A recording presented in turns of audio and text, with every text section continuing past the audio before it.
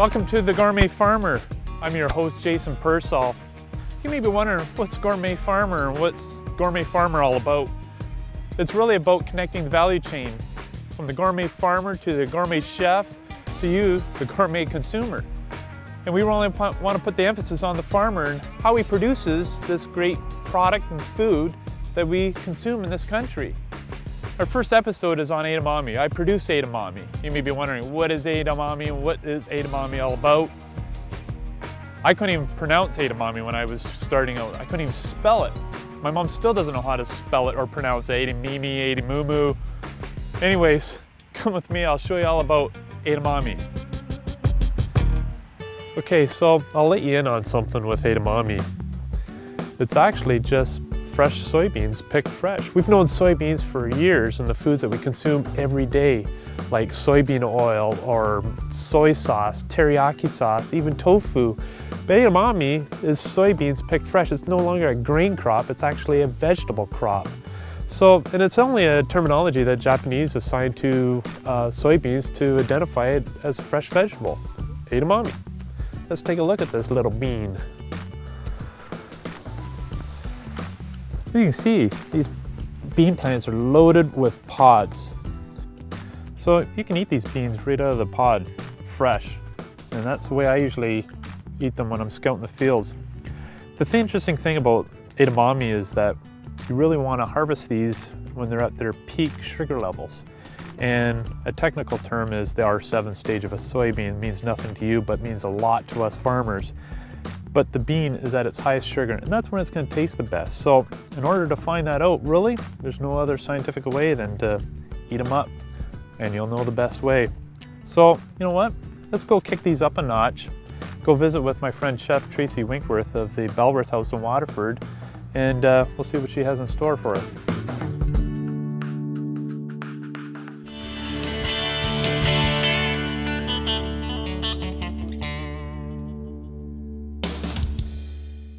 So here we are, cooking in the field. You may wonder, who cooks in the field? We do, because we're the Gourmet Farmer. And this is my great friend Tracy Winkworth of the Belworth House in Waterford, and she's going to demonstrate to us how we can do some great cooking in the field using edamame, and how we can incorporate edamame in our diet every day. So Tracy, what can we do with edamame today?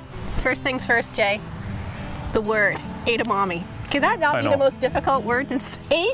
And we've had everything from edamame, mamamis, edamame. It's just insane about how to actually say the word. We struggle with that internally in the office, and my mom still, last night, still cannot pronounce edamame properly. So I hear ya, I hear ya. So this great green vegetable, edamame, is very exciting for us in the kitchen to be working with it. We knew it was a big thing when Faith Hill was munching on it at the Country Music Awards, and we're like, we got to get into this. We always like to be on that cutting edge. And we all like Faith Hill. We all love Faith Hill. I do. And she's country. And we're in the country. So it's always exciting, and it's always us as a restaurant are looking for something new and exciting to bring to the table and to give our locals a new ingredient to be talking about. Okay, so back to our edamames. We got it all ready in the bowl. They've been rinsed, and now what we're going to do is just add a little bit of salt on the top. When you do rinse your edamames, the salt will adhere to it. And this is what's important with the edamames, is they are actually salted. And quite frankly, you could just eat the edamames straight up like that. We don't need anything else. Today we're going to just kick it up just a little bit because I like a little bit of spice, and I also like to support any of our local harvest ingredients that are within season, and that being my onions from my garden and some fresh garlic from down the road, and we're going to add a little bit of ginger, bring that global into our regionally wired dish here. So these will take about 5 minutes or so to blanch. What you're doing is you can just actually pull out a pod once you get close to it, and you give it a feel and just make sure that it's slightly softened. Is that how you do it at home? Yeah, like I noticed that the pod starts to split open. Split open a bit. Now in the restaurant we don't want to have it completely split open, because that's the fun part about eating the edamame, is actually getting in there with your fingers and fishing them out. Fishing them out makes it fun, and we always like you to have to work a little bit. There's a real talent to it, especially if you're sitting at a bar and you want to be cool and all that stuff in front of chicks. And it's great with beer too. Absolutely. You take the pod and with one hand, it's kind of like rolling a smoke and lighting it all with one hand, but I guess taking a... It's the Charles Bronson of the That's Mr. right, Bean taking world. the pod, splitting it open and flipping those beans with one thumb. Nothing like cooking in the field. Oh. It's being one with nature, and like so much of our day that we spend is inside. So if you can actually get out, enjoy the fresh air, get some sun, and nothing can inspire you more than actually cooking right beside using what we're cooking with. Absolutely. Right beside us. So what I'm going to do is I got my nice heavy duty wok. Why the wok is the shape it is for even heat distribution and a constant heat distribution. If you have a pan like this and we add our ingredients, we lose all of our heat. But as the shape of the wok, the heat will come up the sides too. This way when you're stir frying, it's a constant heat and we actually use less oil. So which is another great thing. She speaks of that as a good thing. Yes, I'm not always into the, like, I love my butter. So I do love my butter. I'm just teasing. That's all good. So what we're going to add is a little bit of the cold press canola oil. And Jason, just down there, I got a little bit of a sesame seed oil. Now why I'm only going to just add a little drop of sesame oil into it, because it's very, very fragrant. So a little does go a long way. So I'm just going to add just a tiny dot. Now, I'm going to add some finely diced white onions out of the garden and the spoon. I love having an assistant right beside me. Spoon. A little bit of garlic. I'm telling you, the raft of the... What do they call that? A short line cook? Yes. I should have had the hat. You're my sous chef today. And what else I'm going to add into here is ginger. Ginger, great for digestive, great flavoring. And just a really unique vegetable. And how you peel it is I just always just use a spoon. And as you can see, I'm just recycling back into the field. It gets around all those nubbies. And I'm going to use my friendly little rasp here. How did I know that she needed that? You catch on quick. A little in there. And we're going to add some heat with some chilies. I like the heat. Some salt. Some cracked black pepper, and now we're going to put our edamames. Can you smell that, Jay? Oh, I do.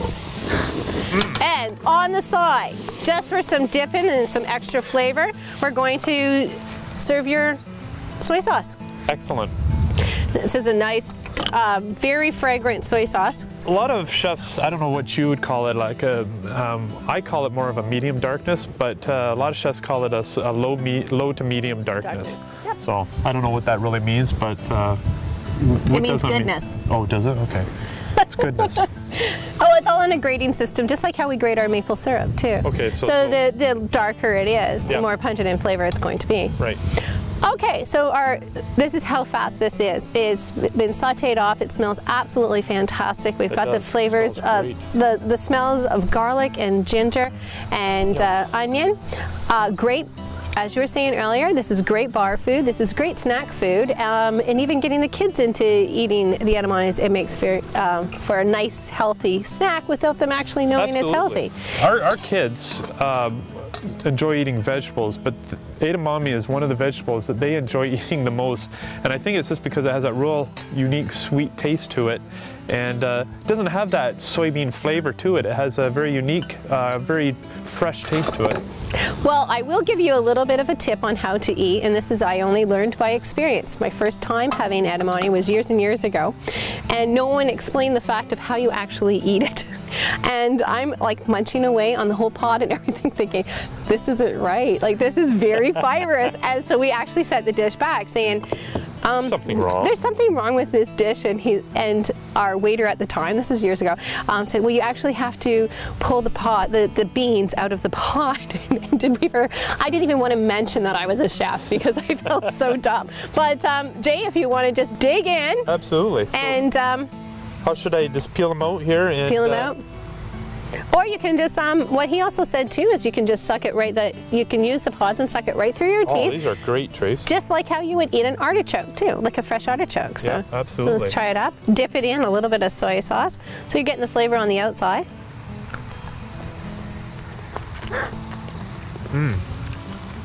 That is good.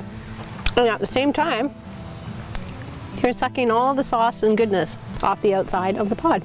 Excellent. Well, thanks a lot, Trace. This has been really good. I love eating this. This is so flavorful and tasteful, so easy to make and quick. You can visit our Facebook page. We're going to post up the recipe. You can see the recipe on the screen, and you can go and eat at Tracy's restaurant, the Bellworth House in Waterford, Ontario. It's a great restaurant, great setting, and Tracy would be more than happy to cook you up some fresh edamame when it's in season. So please, stay tuned.